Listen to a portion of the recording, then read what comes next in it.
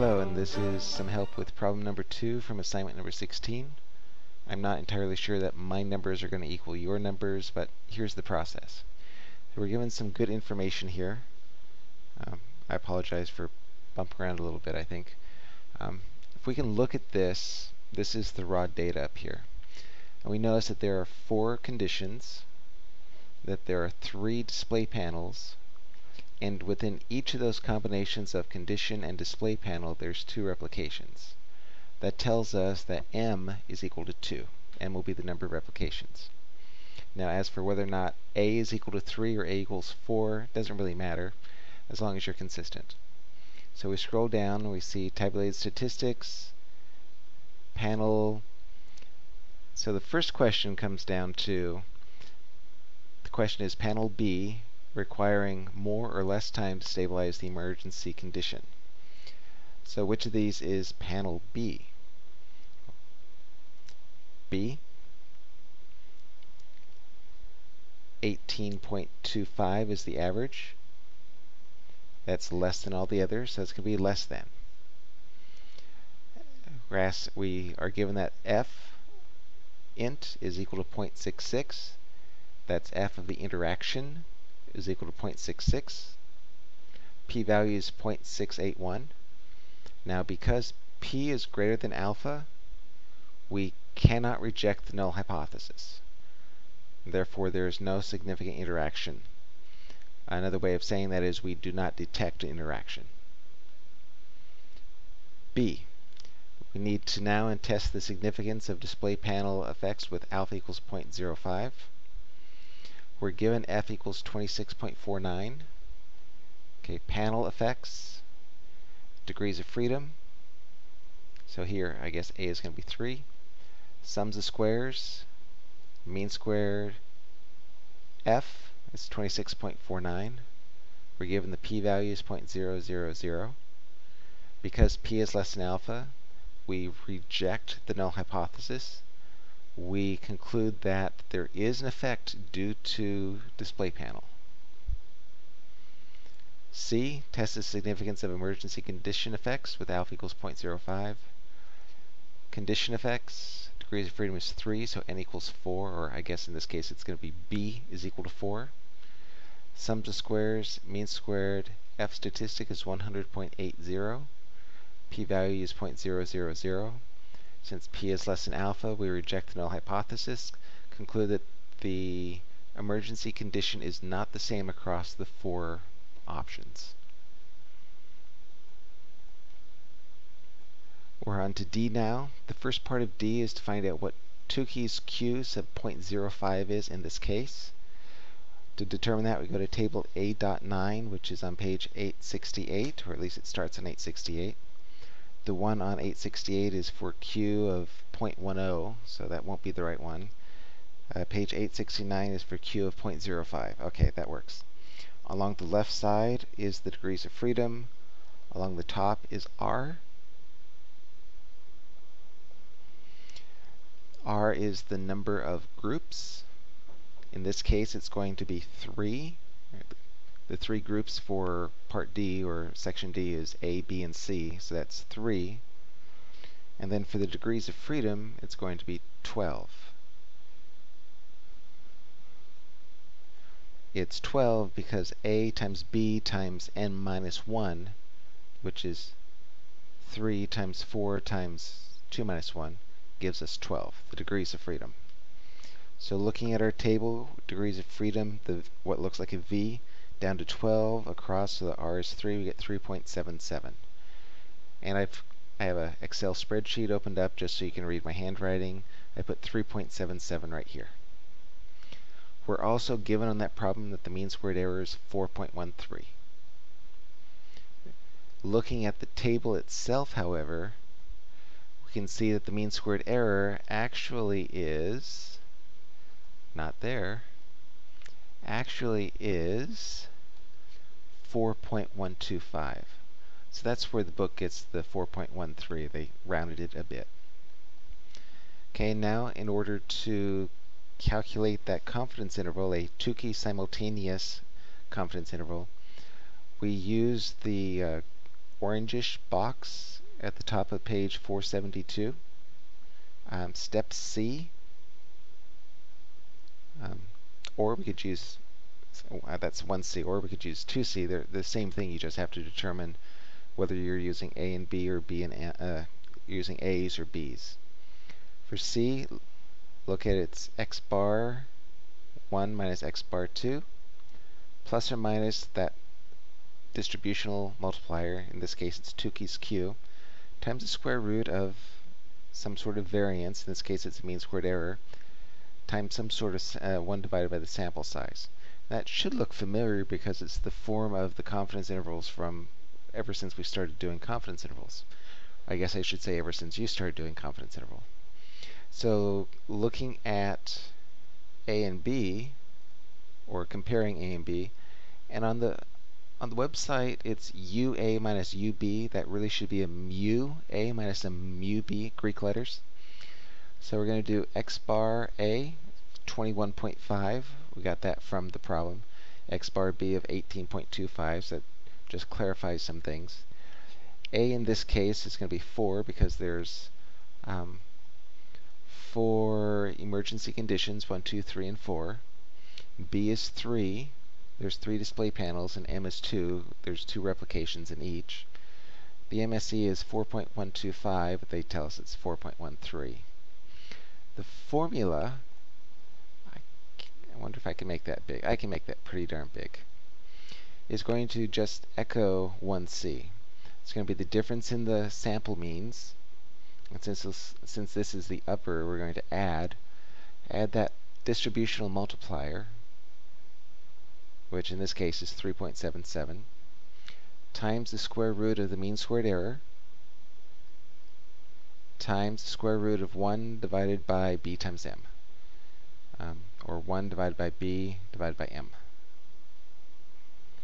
And the lower is going to be exactly the same, except this plus is going to be replaced by a minus.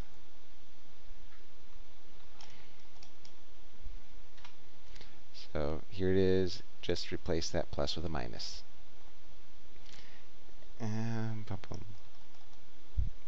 There we go. And so we get our answers of 5.95877 and 0.54123. We're supposed to round that, I believe, to 2 decimal places, so what you'll put in will be 5.96 and 0.54. Well, the 0.54 will come first because we have to have it in correct order. Now, if we're going to do it with comparing A and C, what changes, x bar B is going to change. The mean for C, and I'm looking at the problem itself, the mean for C is 25.63, maybe? 25.63. A, B, M, MSE, and Q are all the same, so this will be our upper and lower confidence limits. Again, remember lower comes first because numerical, so it's, and 2 decimal places you're supposed to round to. So it'll be a negative 6.84 to a negative 1.42. And so really this is C, so all we have to do the third part is B, and the mean for B is 18.25. And so the 95% confidence interval will be between negative 10.09 and negative 4.67. Same formula, the only thing that changes each time is just the means on top. Now that was for the A, B, and C, the panels. If we're going to do the same thing for the condition, we're going to be focusing on the A as opposed to the B, and we're going to have a different Tukey value because the number of groups is no longer 3, the number of groups is now 4, which means the Tukey value, still 12 degrees of freedom, still 0.05, it's going to be 4.20. That's going to change. Mean squared error is going to remain the same. Let's look at x bar 1 and x bar 2. X bar 1, according to the printout, is 17.17. X bar 2, according to the printout, is 24.50. Now remember, we do have to change the formula down here. Because this formula multiplies A and B, we need it to multiply, this formula multiplies A and M, we need it to multiply B and M. So instead of B5, we're going to replace that with B6. And same thing with this one, the B5 will be replaced by B6. And that will be our Tukey confidence interval for 1 and 2. From negative 10.81 to negative 3.85. So it's really just a matter of applying that formula in 1C and making sure that you get the right numbers in there. Well, I guess that's all that this sort of thing is about. So that was E, and you'll just have to switch the 1s and 2s around up here and read off down here. F returns to the output at the top. It's asking which of the 3 panels, A, B, and C, has the lowest mean. We already answered that, B. And now the question, the important question is, does it depend upon the emergency condition? In other words, it's asking, is there an interaction between the panel and the emergency condition? Because the p-value corresponding to the interaction is greater than alpha, no, there is no interaction. If this p-value that I'm pointing at was was less than alpha, then we'd say yes, there is an interaction. That means both panel B and the condition affect the effect of panel B. And finally, problem G is very similar to problems D and E, except for G, you're just looking at a single, an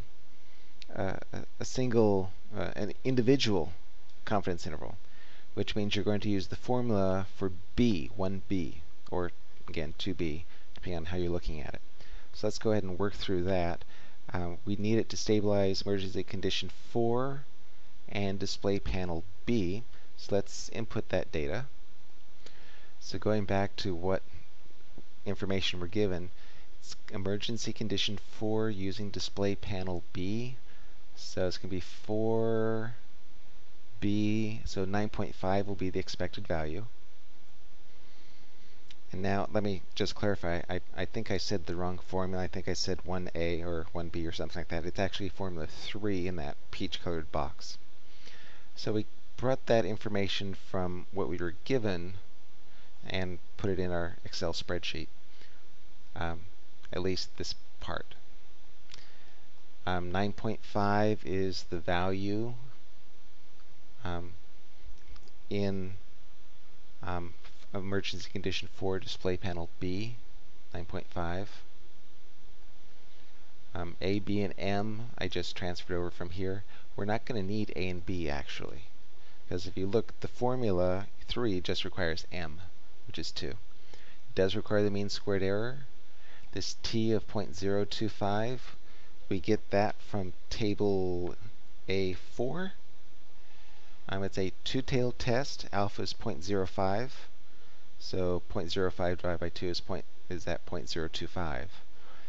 T distribution does also need a number of degrees of freedom, and that number of degrees of freedom is the same as before. It's A times B times M minus 1. 4 times 3 times 2 minus 1 gives us 12. So that 2.179 is the T distribution for degrees of freedom 12 and probability 0.025, 2.179. So we just use the formula that's on page 472. For the upper, it's what we observe plus our distributional multiplier times the square root of the mean squared error divided by M. And for the lower, it's exactly the same except it's minus. So what we observe minus the distribution times the square root of the mean squared error over M. So again, since I believe it needs to round to 2 decimal places, the lower will be 6.37 and the upper will be 12.63. And again, realize that your numbers here may be different from my numbers. Therefore, my answers will be different from yours, but the ideas are exactly the same. Just have to figure out how to take the numbers that are given to us here and put it into the formulas. Formula 1C is going to be for the Tukey stuff, and Formula 3 is going to be for confidence interval for a single outcome. I hope this was a little bit helpful for you. I know it's probably kind of long, but